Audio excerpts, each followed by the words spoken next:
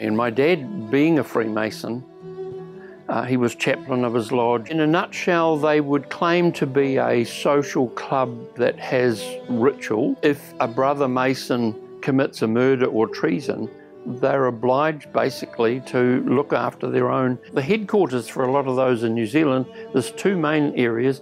One is Havelock North, Masonic ritual abuse. The ritual abuse happened in a Masonic lodge. Trouble is, a lot of police are members of the Masonic lodges as well.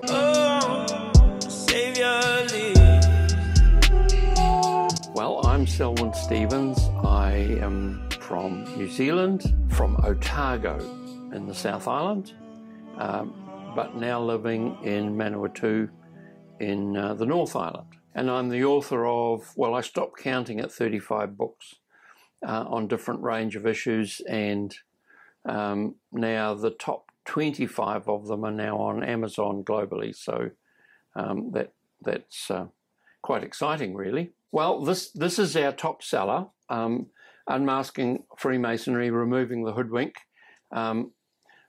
I put this together in request from a series of meetings that I was doing in a Baptist church in New Zealand, and he wanted me to cover some other spiritual deceptions as well, like the Mormons, JWs, and spiritualism. And people wanted my notes, and so they grew into a book.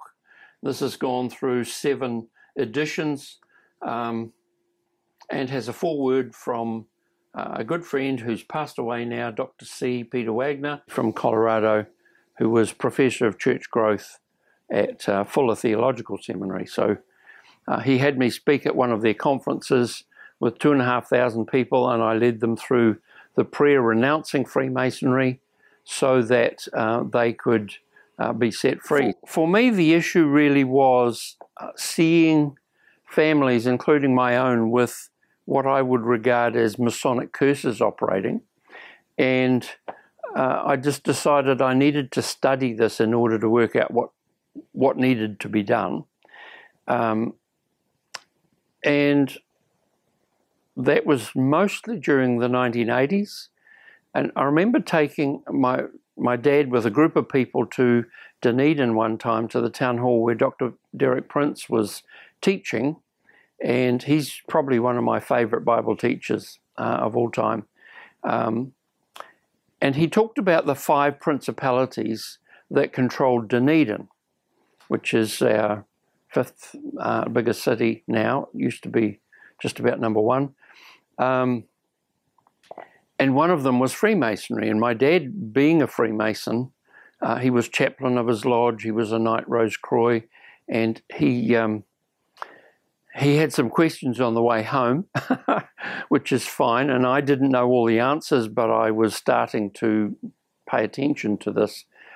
And a wee bit later on, I was able to talk to his pastor, who I knew quite well, who was not only born again, but had a very good understanding of the spiritual realm. And he was able to explain things to my dad in such a way that my dad renounced Freemasonry before he died, which I'm most grateful for. I've seen its effect in families. One of the things that I found very interesting is, why do men join this? And there's a number of reasons for that. I think the predominant reason is a chance to get ahead in business if they're in business, because they do special deals with each other. I would say there's an element of pride that they learn secrets that nobody else supposedly knows. Trouble is, so much of it has now been exposed. It's not secret anymore. And I think what holds them in there is just fear, because every degree that they go through the ritual, first degree, they promise not to share the secrets of that degree. And so they go through a little ritual where they actually make a sign of cutting their own throat from ear to ear to say that can happen to me if I share the secrets in this degree. Second degree is to have your heart ripped out. Third degree is to cut your stomach out. and we call that nowadays a colostomy. So we've actually found, and through some very good friends of mine who had done some research on this, that a lot of health issues in families are to do with the part of the degree that their father or grandfather was in the lodge. Give you an example. I was speaking in Melbourne, Australia, at a big Baptist church, and probably had about 50 pastors in that particular meeting. And I happened to make a statement of, you can tell where somebody's father or grandfather was, what the degree level in the lodge, by what are the major problems in the health of their family. And I had the pastor who was hosting me challenged me on that on the way home, and I said, well, you do your own research on it, but that's what I found. Well, over 6 months later, he rang me quite out of the blue, and he reminded me of my comment, and I said, so what did you find? And he said, my wife and I are actually professional counsellors. We each see 8 people a day, 5 days a week for counselling. He was the staff counsellor for the church. And so he said, we designed a questionnaire depending on what people came. Now, to understand, that's a church that's so big, they broadcast their service live on 2 radio stations at the time anyway. I don't know if they still do. And so therefore you don't do ministry in a church that's going to air. And so anybody who had an issue had to make an appointment and go and see this couple. So he said, that's 16 people a day, 5 days a week for nearly 6 months. He said, I can tell you you're 100% right. Now, my research has shown that Australia per capita had more Freemasons than anywhere else on the planet. So I think that's a reasonable sample. It's anecdotal, but I think that was their research. So, we've seen a lot of people healed of health issues, both in their family and in themselves, when people go through renouncing the key bits to do. We go through each of the degrees, and we've got their logos and so on relevant to each degree. We explain these are the words that are normal in the different degrees, pretty well global. The first 3 degrees, called the Blue Lodge, every degree is the same pretty well globally. I have not yet found any significant changes. Scandinavians have a slightly different structure than the British Commonwealth or the American systems, but they're pretty much the same. So we would go through and explain, right, these are the issues with each of these degrees. If you want to be healed of something to do with that, then here's a template of what you could do. And so we actually had people in 5 countries from different ministries who were dealing with the same stuff in the late 1990s, early 2000s, and we sort of drafted a corporate prayer that we could all use. And there's lots of ministries all around the world that use the same stuff. Sometimes they say where it comes from our book, or if I don't really mind. We've seen some absolute miracles. People healed of stuttering, people healed of heart disease, people healed of stomach cancers. And there's actually a list in there of the different areas of health that have been healed once people have gone through the prayer. So we're excited with the fruit from it, and the fruit is good. So when men go through the rituals, and women do in women's lodges as well, they're speaking words that actually curse different parts of their body. I've mentioned the first 3 degrees already, but as they go higher and higher, they go into other parts of the body and so on that they're cursing. And so what happens is when they say those things, if they don't come on them as a person, they come on their family members because they're in a covenant and also a bloodline relationship. In a nutshell, they would claim to be a social club that has rituals. In New Zealand, their Grand Master at the time described it in a newspaper interview as Rotarians with ritual. In a nutshell, they started as a construction team. back in about the 1200s in Scotland. That seems to be the origin of it, as best we can tell. They claim they go all the way back to Solomon's Temple, but that's rubbish. There's no evidence of it, and everything says otherwise. They learned how to construct buildings, particularly religious ones, churches and cathedrals and so on. And so, because people in those days were illiterate, they couldn't read and write, in order to determine what their competence level and pay scale was, they developed these little series of handshakes and passwords so that if you moved from one building site to another, you could say the right password and right handshake, and they'd say, right, you're at this level of competence, we can give you this much work and this much pay. So that's partly, I remember an Anglican vicar friend of mine, she was saying to me, do you know how to tell a Freemason in your church? She had a church of about 400. And so I taught her how to do the Masonic handshake. So she immediately knew who all the Masons were in her parish. And she said, then I'm going to be praying for those guys that they wake up to what they're really in, because they're a burden on their families quite apart from the parish. So anyway, right, there's two kinds of Freemasons. There's the operative ones who still work in the construction. They build houses and so on. But there's the speculative ones, and they could be lawyers or politicians or accountants or just anything. In the 16 and 1700s, those people were sort of the landed gentry of Europe, particularly, and Britain in particular. They started to get involved because they had peasants who farmed their farms. They had money and they had too much time on their hands. And so they got involved in groups like the Theosophical Society and others. There were even the Knights Templar and other organizations like that. They were sort of loosely, I would call them, spiritistic. A lot of them were into conspiracy theories. Some of them were involved in plots against the government or so on. And they found it easier to go and join the Masonic lodges. 1717 was the Grand Lodge of England was founded, and from then on, all the Christian bits were removed from what had been before. And so it became a social club, but it also had a lot of rituals, and they've used their power.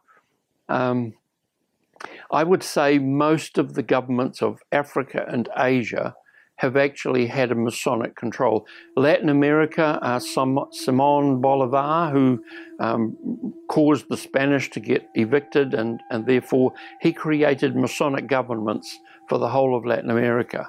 So, you know, and that's well documented if people know where to look for it. It's actually in my book as well. So they've used their political power to control.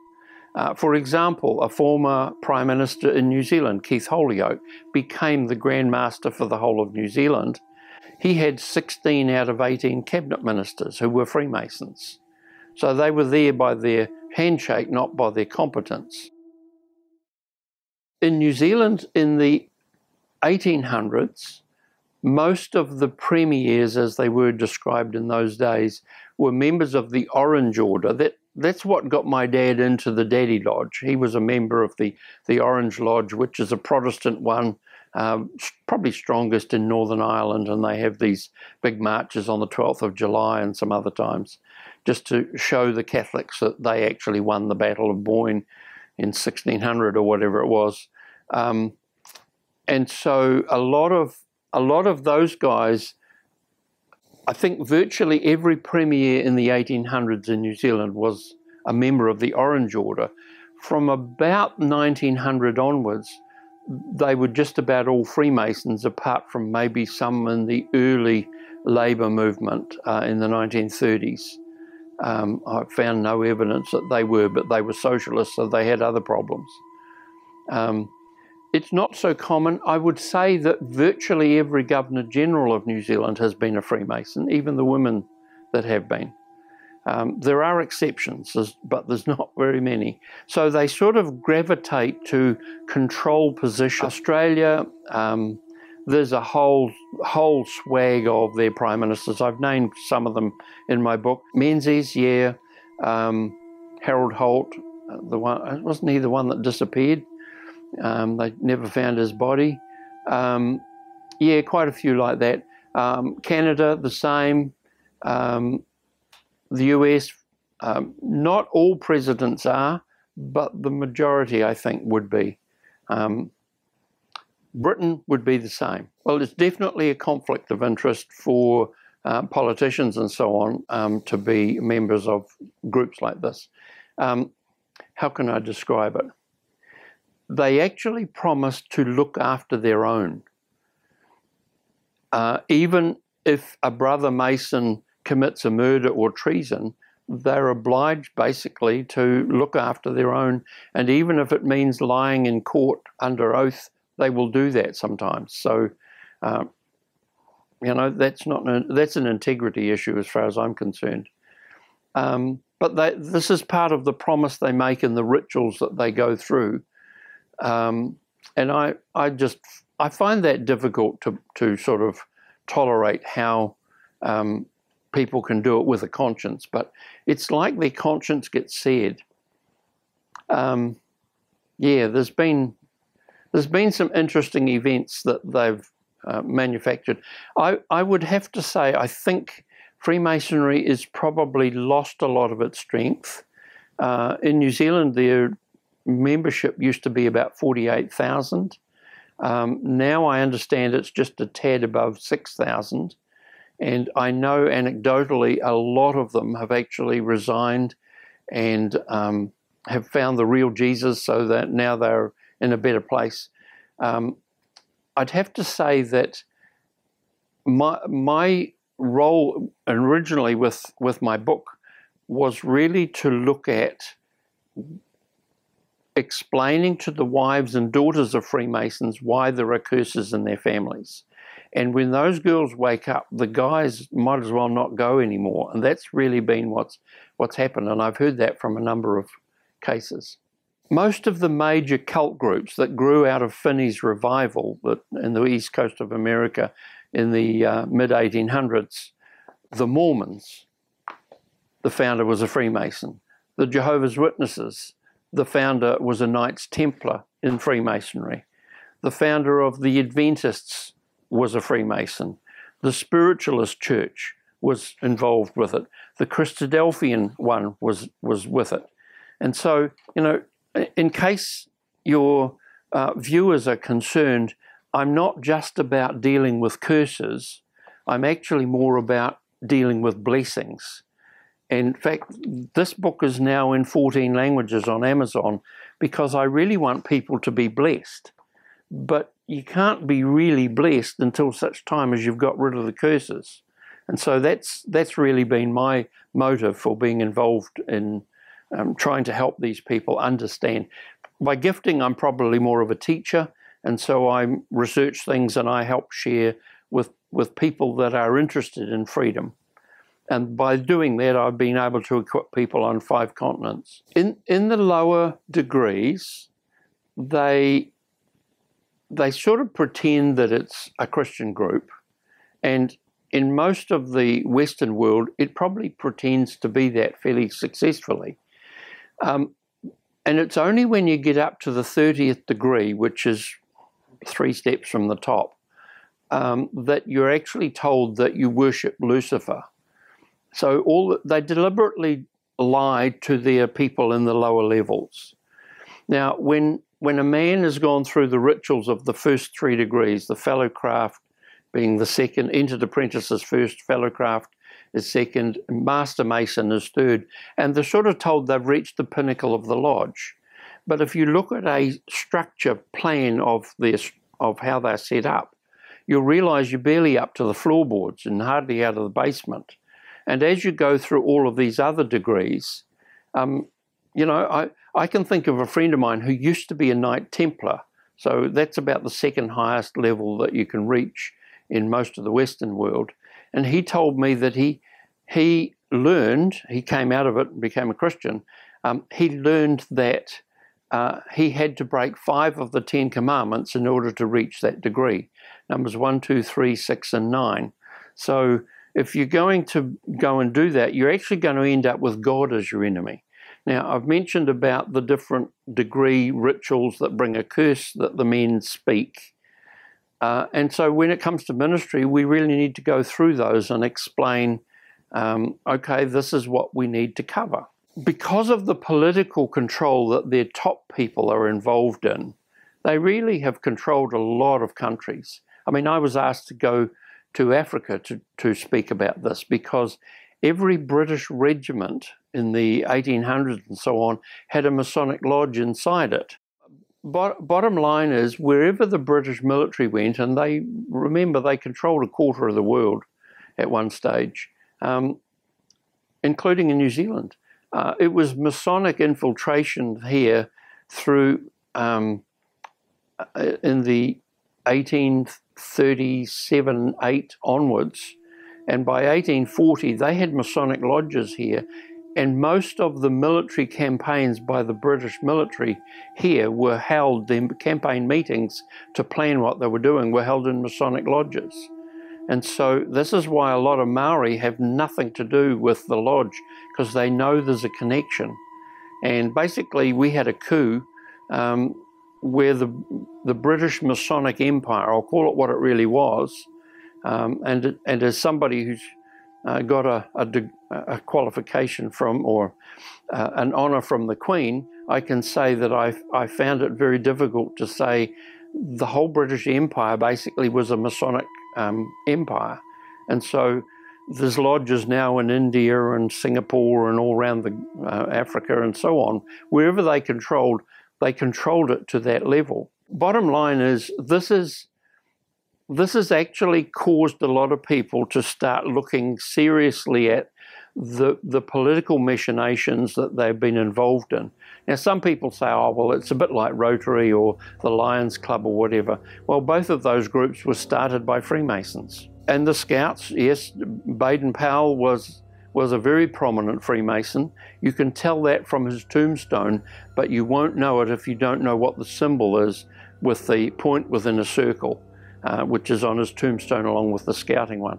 I was in a cemetery, would you believe it, in Canada, in the city of Hamilton there, and the whole cemetery is laid out like a Masonic lodge.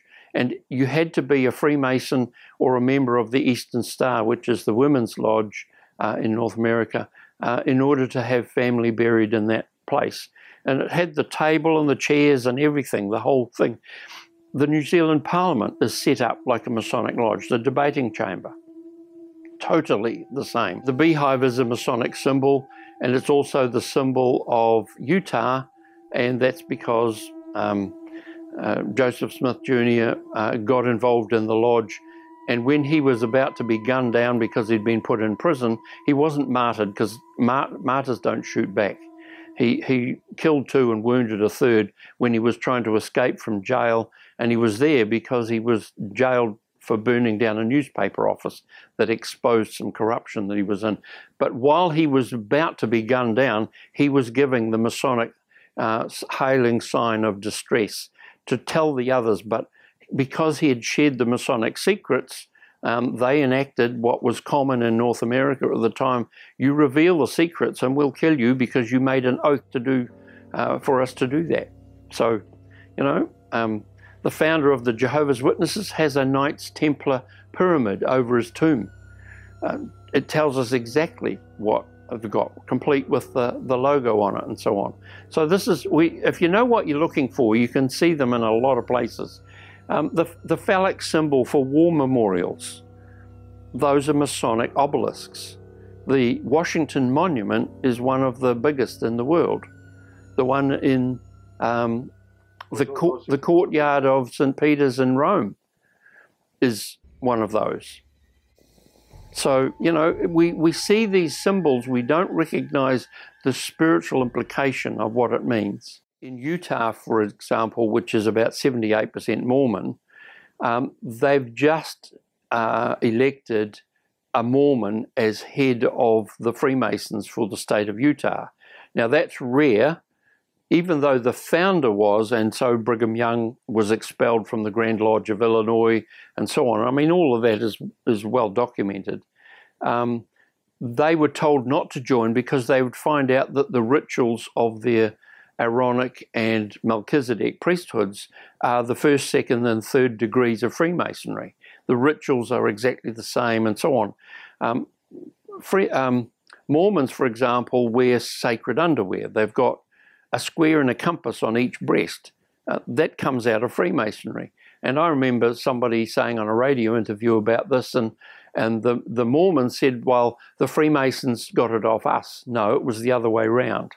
And that's now well established because of the dates of the founding. So some of these groups, now there are Mormons, for example, who are born again, but I also know a lot who have left the Mormon Church in order to find the real Jesus. JWs are a bit harder, but I know of people who have come out of them. They've closed down and sold off their national headquarters in New Zealand. They've moved back to Australia because they've lost so many people. The city that I used to live in, there used to be 6 Masonic lodges. Now they're down to 1 because they really are shrinking. I don't know if we're responsible for it, but as long as they find Jesus, I don't mind. The leaders, the highest levels within Freemasonry would never openly do anything that bad because that would bring public scorn on them for what they were doing, because most people would have an inherent sense of, even if they're not churchgoers or whatever, the 3 founders or 3 leaders of the Theosophical Society, yes, they were 33rd degree Masons, but they were members of the Grand Orient Lodge, which is sort of mostly based in France. They would prosper, I guess I would say, in countries that had a Catholic majority. Spain, Portugal, Italy, France, and so on. That group, the Grand Orient Lodges, are pantheistic. They don't know what they worship, but they know they worship something. Whereas the British and American Grand Lodges would regard themselves as worshippers of God, but any God will do. So it doesn't have to be the Christian God. They would, I mean, a guy I've spoken with was a member of Lodge Singapore, and he said there were 9 holy books on the altar, and they were regarded as equally inspired. So there's one from the Buddhists and the Hindus and the Sikhs and Zoroastrians and so on. It's to cover what goes on at the highest levels, yes. That would describe, but I mentioned before that they actually admit in writing that they deliberately mislead those in the lower levels so they won't ask awkward questions. Now, for example, there is no Masonic lodge in the planet where you're allowed to use the name of Jesus if you're part of the ritual or if you're the chaplain and you lead a prayer. I remember speaking in a church in Seattle, Washington, about this at the request of the local Episcopal priest, and I had the Grand Bible Bearer, that was his title, for the state of Washington, who challenged some of the things that I said and got a bit antsy about it. And he was sort of prideful. But what I found interesting, he actually sort of did a transcribe of what I spoke that particular meeting on the first time that I was there. And he put it on the Facebook, on an internet site for the Grand Lodge of Washington at the time. But I'm damned by faint praise. He said I was the most balanced anti-Mason he'd come across. So I guess I can live with that. But I was explaining, and see, this is the thing. In the very first degree, one of the things they do when they bring the man in to go through the ritual to begin with, they put a blindfold on, a hoodwink. And so spiritually, he's regarded as blind, and the lodge is the source of light. So that's why they're Luciferians, because Lucifer is the light bringer, and that's the connection that they often make. Well, you'll see their black and white checkerboard floor. There's one in the foyer of the New Zealand Parliament, for example, and I think the British one, if I remember rightly, and that'll tell you plenty. At heart, from my perspective as a Christian, I would say they would just simply sold out to Satan, but they don't recognize Satan. They think Satan's the bad guy and Lucifer's the good guy. And they think Jesus, at the highest levels, they'll admit that Lucifer and Jesus are really the same being, two sides of the same being. Well, that's just nuts. That's crazy, but that's what they believe. That's what they teach once you get past the 30th degree. And there are a handful of people of that level in New Zealand. You need to be born again. I am born again. Now, did you just say that you are Lucifer? I am Lucifer. Okay, define Lucifer for me. Pure, virtuous, wholesome, innocent individual that's out to help people. Lucifer is? Yeah. Because that's exactly what the Shriners and Masons teach, is that Lucifer is light. No. And you're what about confirming those hospitals? it. You know what, sir? See, this is what a Mason confesses, is that Lucifer is light. I've written a book called Signs and Symbols, explaining what all sorts of logos mean. It's an e-book as well. But there were so many Freemasonry ones, I actually started a whole separate part 2 going through the square and the compass, and some of the other lodges that are with it, the Buffaloes and De Malay and the Grand Orient and so on. Walt Disney was a member of the Masonic Lodge. I mean, there's plenty of them. Bill Clinton was in De Malay. George H.W. Bush was 33rd degree. So was, what's his name, Carter, the peanut farmer from Georgia. He said he was thrice born, which means he was born again and born again again, because he was in the 33rd degree, so he's fully illuminated. And he's 99 now, so he's about to meet Jesus, and Jesus will have to tell him, I'm sorry, but what you did in the lodge was not what I want. Virtually every country I know of has a law that says you're not allowed to keep human body parts unless you're a medical research facility registered for that purpose. It tells me it's a death cult, fundamentally. There would be a skeleton there, and part of the wording is that may death hug me if I ever spell out what goes on in the lodge. So these are death cult. This is a death cult. Let's call it what it really is. It's not the only one around, but there's a few religious groups around that are just death cults. And most of them are into what I'd call the spooky stuff. They're into spiritism in some form or another. We shouldn't be playing with body parts of people who have passed. We're supposed to treat them with respect and bury them or cremate them or whatever. So, I just think anybody who's involved in that, yes, the rituals can involve what amounts to a blood covenant. And in having dealt with over the last 25 years or so, a lot of ministry with ritual abuse and so on, I've come across 5 people who have been participants against their will in what I could only describe as Masonic ritual abuse. The ritual abuse happened in a Masonic lodge, usually in the star in the middle of the lodge room. And quite frankly, any father or grandfather that takes their granddaughter and does sexual stuff or whatever there is just perverted, and quite frankly, God's not happy. And he's going to make that very clear to them at some point. But I've heard about it, but I've actually met 5 people who have been participants in it against their will, just doing it as kids. They were being initiated into something. I was born in a western suburb in Auckland, New Zealand. I would be put into a van and taken to Freemasons once a month. There would be other children. Satanic ritual abuse would take place. There were many men there, and I'm not saying every Freemason was a pedophile, but I'm saying at certain levels throughout their hierarchy, they were.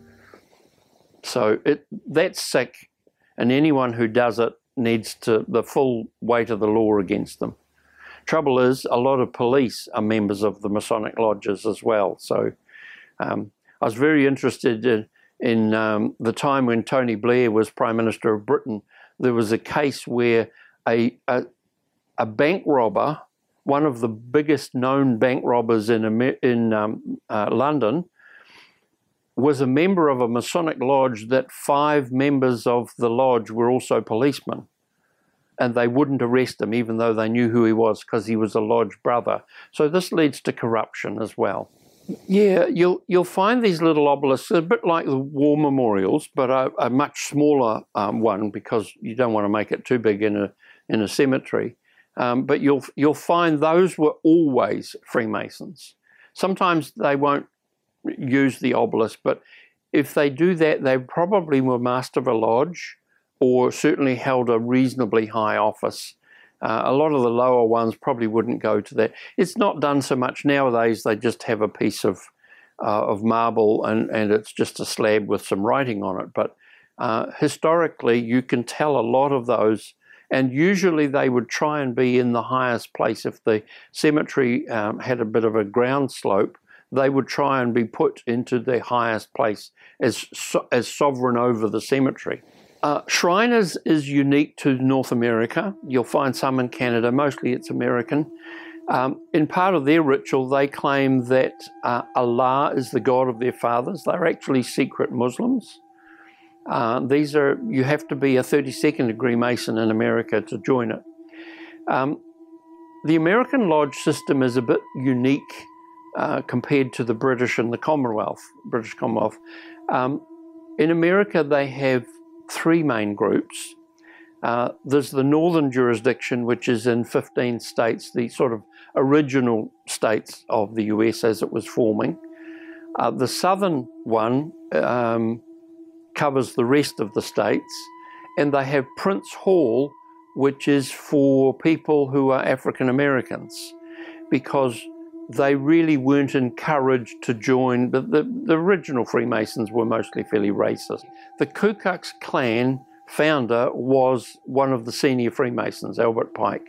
I've seen Pike's Peak in Colorado more than once, and he was a dedicated Freemason, wrote a lot of their rituals, which were very occultic. The national Masonic headquarters in Washington, D.C., it looks like it's come straight out of ancient Egypt, complete with the lion sphinxes and all that sort of stuff.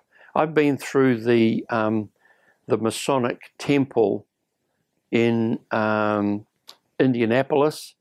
I mean, it's 6 stories. I think it's the 3rd floor, I'm open to correction on that. They've got a ballroom. You can have 2,000 people dancing in one room. That's how big the place was. And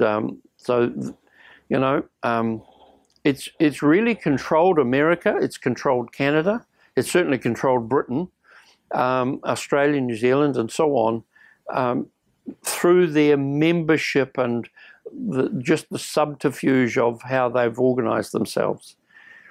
What I'm pleased to say is that so many of them have come out and they've found Jesus, and they've got their lives sorted spiritually, or they're underway to do that.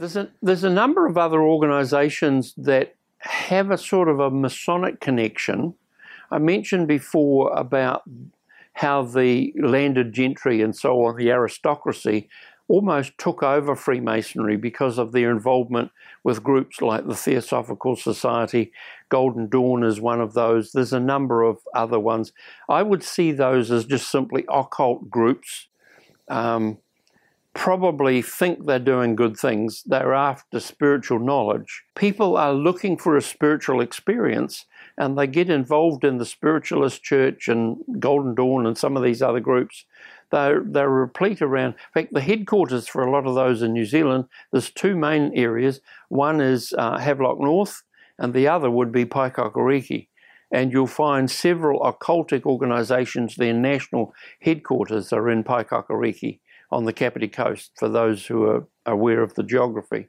So, but a lot of these have a sort of a themselves, but they've borrowed bits from each other. Aleister Crowley, who founded the Church of Satan with Anton LaVey, they were occultists. Well, in New Zealand, it's been my privilege to to teach from Invercargill to Kerikeri in about 50 towns and cities. It's just, I respond usually to invitations. I've spoken in 4 states in Australia, in 4 provinces in Canada. I've lost track in America. I think it's over 20 states.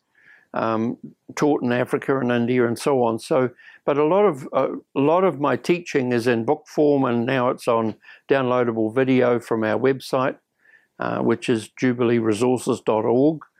And people around the world are finding stuff. People are downloading books in Polish and Ukrainian and all these other languages that we've been working on, just because it's time to use the technology. If I can't travel because of lockdowns and stuff, then we're going to get the message out one way or the other. So the spiritual realm is real, but the occultic realm, which is the negative, the bad side, the things that God doesn't want us dabbling in, seances and all that sort of stuff. Maori tohunga are very good at cursing. One of the national heads of our education department wrote a very interesting book about this called The Maori School of Learning. I'll think of his name in a minute. I've mentioned it in my book. And he talked about the 3 lessons that tohunga had to learn in order to be a tohunga. They usually were a Timothy to a Paul, if you like. They were learning under one. They had to be able to split a tree trunk or a rock with just words. Now that's power. The second lesson was to kill a bird as it flew by, just by cursing it. And the third one is that you had to kill someone. And they often were encouraged to try to kill their tutor because that gave them mana or prestige, if you like. And I know of cases where a tribe has, something's happened and they've needed to go and collect shellfish while the tide's down, but the tide's coming in and they haven't got enough for their families. And so the tohunga will hold the curse, speak a curse over the waves to keep it out until they've gathered the food. Now, I've heard cases of that in New Zealand. So the tohunga is just a witch doctor, if you like, a shaman. And that needs to be repented of by those who have had training in that before they can really adequately come to Jesus and be free of the bondage that they brought on their people. There's a real renaissance in tohungaism, and that's the term they would use, up the Wanganui River, at the top end of it, for example, that I'm aware of. It's not uncommon, but the vast majority of Maori in New Zealand would actually have some faith in the biblical God and through Jesus Christ. Unfortunately, particularly the Anglican Church in New Zealand was involved with the British military in taking land off them, and a lot of that has begun to be put right, but not sufficiently yet. So Maori who know about their history need to be able to be encouraged to say, the God of the Christians did not tell them to come steal your land. And those who think that happened, we apologise to, because that simply is wrong. Okay, well, New Zealand is, we've got 6 million Kiwis, 5 million live at home. There's always about 1 million overseas. My best guess, and it's only that, but my best guess is there's about 3 million with Masonic curses in their families. And so we're never going to be short of dealing with those on an individual basis. There's always going to be a queue saying, can you set me free? Here are the symptoms that I can see in my family. We've trained people up and down the country, so a lot of pastors and other parts of prayer teams in different churches. Bill Sabritsky, probably our top evangelist, who's passed away now, but he used a lot of our material all around the world. And particularly to do with Freemasonry. Introduced it to the Toronto Airport Fellowship, amongst other places. So, he opened a lot of doors that I was able to go through afterwards. But the bottom line is, if your life isn't perfect, there's probably something that's causing the problem. Freemasonry may be an example. There can be other things going on in families. in which case, go get some help. Cut the Klingons off. That's the way I refer to demons. Words create curses, but they're empowered by the spiritual realm, which are the demonic realm. And so we just need to undo the curses and evict the demons. And a lot of mental illness is caused by demons. I think, and unforgiveness is a huge reason.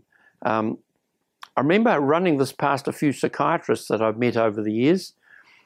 If you really want to get people out of a psychiatric unit, get them to forgive people. And I reckon you would clean out nearly half of the population in those institutions. And the psychiatrists have told me that's actually about right too. So that's their experience. So there's no reason to carry on all these burdens and have a screwed up life and think, is this as good as it gets? No, you can be free. And it's the Lord Jesus, through the leading of the Holy Spirit, that can help set you free. Well, my message to Freemasons is very simple. We love you in the Lord, but we don't love the deception you're in because of the damage it's doing to you as well as your family. And I found the answer in Romans chapter 10, the first 4 verses. Let me just read these and let me adapt it just slightly. It says this: "Brethren, my heart's desire and prayer to God for you, for Freemasons, is that you may be saved. For I bear you witness that you have a zeal for God, but not according to knowledge. For you, being ignorant of God's righteousness, seek to establish your own righteousness, have not submitted to the righteousness of God. For Christ Jesus is the end of the law for righteousness to everyone who believes." So the problem I see with Freemasons is they've established self-righteousness rather than relying on the righteousness of Jesus to get them safely into God's kingdom. So I don't want you to go to hell, but Jesus spoke more about hell than anybody else in the Bible. And so it's a real place. So my heart's desire is just find the real Jesus, and you can't do it if you're submitted to the Masonic Lodge or these other groups that I've talked about. You just need to find the real Jesus. And you'll find some people, because God's got a remnant everywhere. And I would pray that you would find that truth, that you would not stay in deception anymore. Let me say what my friend said. Deceive people don't know they deceive people. That's the nature of deception. And this is not an area of ministry I would have ever chosen for myself.